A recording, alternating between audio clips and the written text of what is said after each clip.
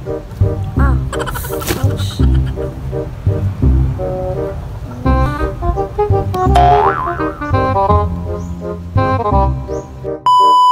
So hello everyone, welcome back to my YouTube channel.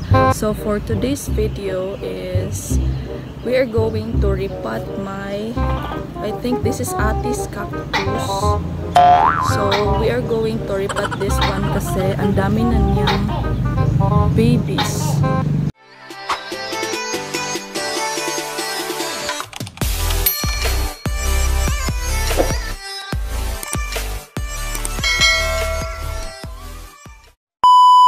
So hello everyone, welcome back to my YouTube channel.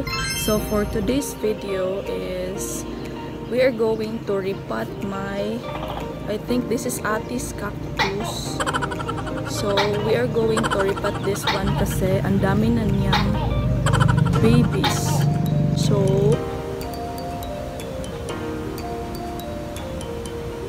the babies, and then we're going to pot them. So, kunin muna natin yung mga babies niya.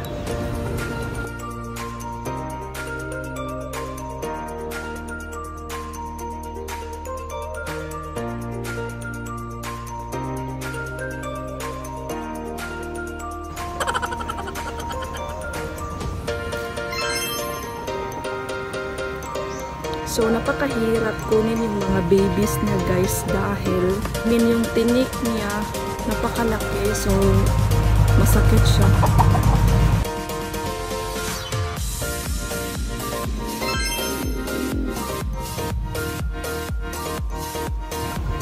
Ah, ouch.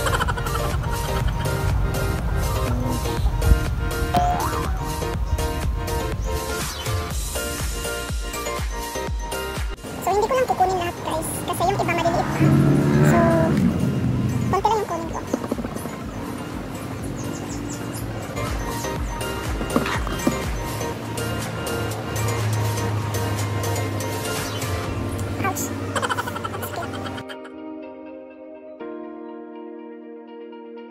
So, as you can see, meron akong pot na inilaan dahil dito ko ilagay yung mother nila. So, ito na lahat yung nakuha ng babies sa kanya. 1, 2, 3, 4, 5, 6, 7, 8, 9, 10, 11, 12, 13. 13 sila lahat guys. So, we are going to repot them all. Tapos ito na siya. Wala na siya masyadong babies.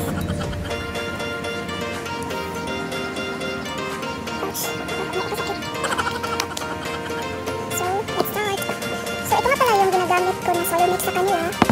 Ito ay pumice, tapos pumice, tsaka merong rice hull at garden soil. So, mas maraming pumice kumpara sa garden soil. So, ito sa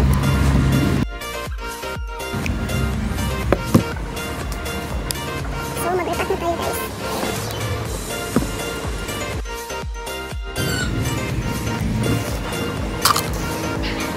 Ang liit nito guys, so matatagalan tayo sa pag-ano. So kakamayin ko lang.